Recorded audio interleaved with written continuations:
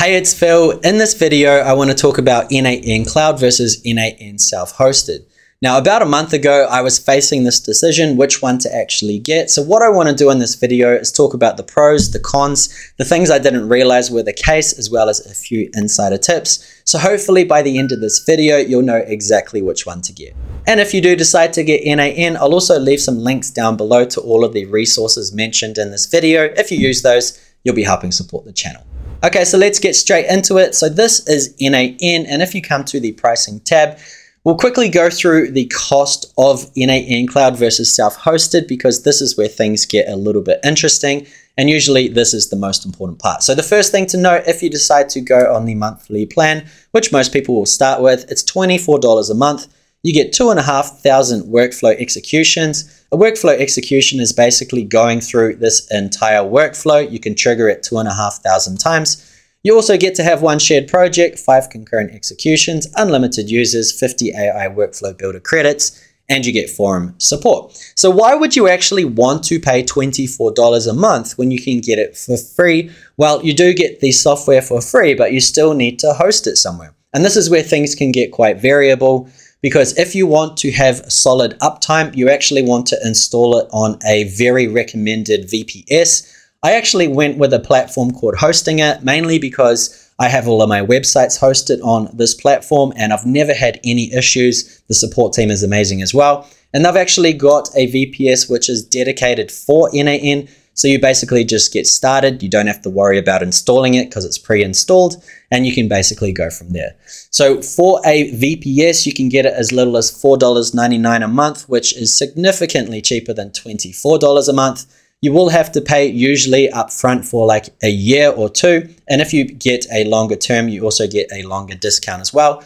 I actually asked ChatGPT which version I should get. It asked a few questions about usage. It recommended I get KVM2, as you will never outgrow this plan. You can basically thrash n8n and it's going to handle unlimited basically flows. It's absolutely nuts.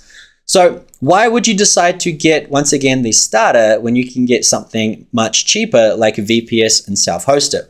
Well, there are a few little tricky things. What I'm going to first do is just share what Google says so I don't miss out on any.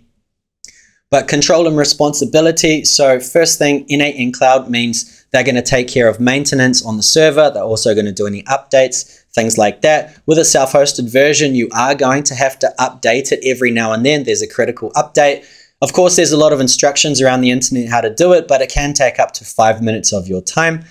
Also, the cost, the differences obviously are the monthly cost in the n8n cloud. You can have it for free apart from VPS hosting.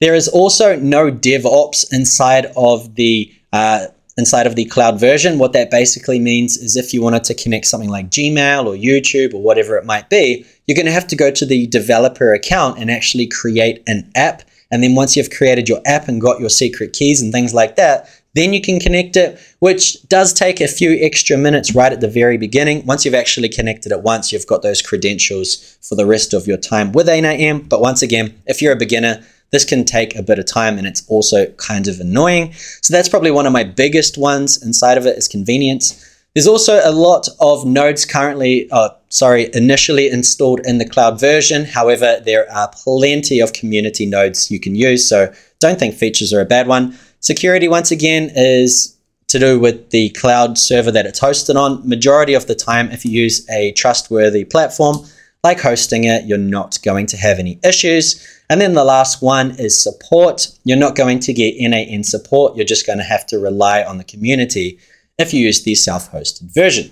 Now, a few things not mentioned inside of there. First of all, one that kind of annoyed me was the self-hosted version doesn't actually allow you to have users. You can only have your own single account, or if you wanted to get team members, you'll have to upgrade to what's called the enterprise plan. And I believe that's some astronomical cost, around $1,000 a year. So that's something you're probably not going to do. So if you get the cloud version, you're actually going to get unlimited users. Unfortunately, not the case with self-hosted. Another con of the self-hosted is inside of the n8n view, there is actually a projects folder inside of the cloud version.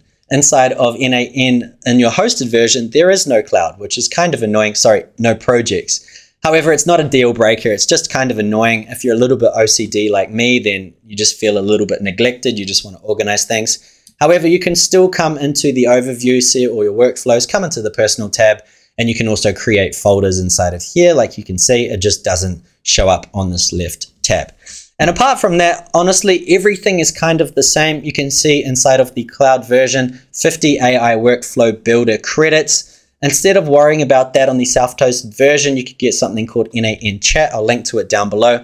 What this basically does is it creates a little box inside of your workflow in n8n. You basically tell it what you want it to do. So the box appears down here, and you just say, I want to connect this to that, to this, to that, and it'll go and build it for you. Or failing that, you can just go to ChatGPT and say, hey, I want a workflow with XYZ. It's going to create a JSON. You just copy and paste it right in here, and the workflow appears. So it's definitely not a deal breaker. And honestly, apart from that, I think they're basically the same on top of it, right? It just really comes down to updates, which is going to be a little bit of an annoying situation every now and then.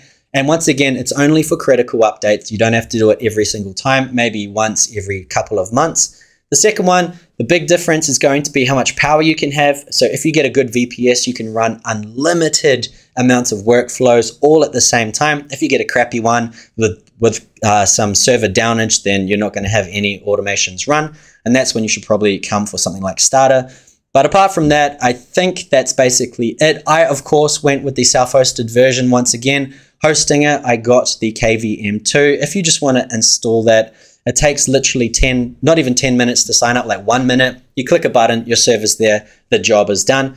But that's it. Hopefully, I've given you a little bit of clarity. I thought I'd just shoot this one out here. I've had loads of people asking about it. Once again, you want to help support the channel, I'll leave a link down below. But that's it, n8n Cloud versus n8n self-hosted. Hopefully, it's given you a bit of clarity. And once again, thanks for stopping by, and I'll see you on the next one.